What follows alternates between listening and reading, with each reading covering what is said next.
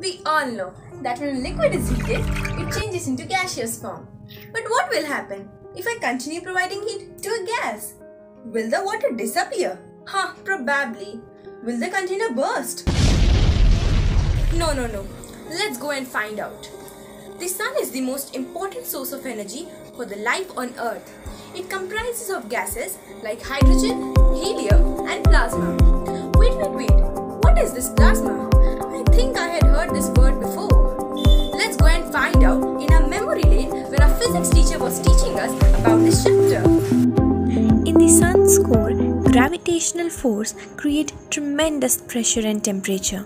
The temperature is around 27 million degrees Celsius.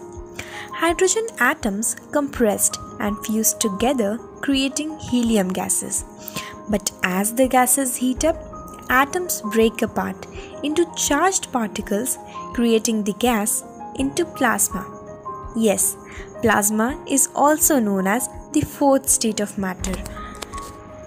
This is an ionized gas, which is a mixture of electrons, protons, neutral molecules, positively and negatively charged ions, which will move chaotically. It will remain in state of plasma as long as sufficient energy is provided to it in that state. Plasma is the first state of matter in the whole universe. Our universe comprises of 99.9% of plasma. The stars, the nebulas, the auras, all are made up of plasma. So we can say that plasma is the most powerful substance in the universe.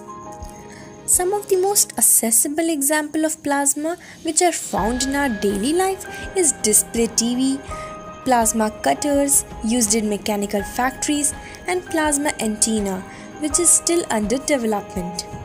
Did you know Tony Stark, who has created the first arc reactor, didn't fool you with his mini-type fictional character Iron Man arc reactor, which is present on his chest. This small arc reactor can produce large amount of energy. This energy converts directly into electrical, helping Iron Man to fly up in the air and blast powers so that he can save the world. So we came up to know that when gas molecules are heated at high temperature, plasma is created. We are just scratching on the possibilities in this field of plasma. Who knows what amazing discoveries does the future hold?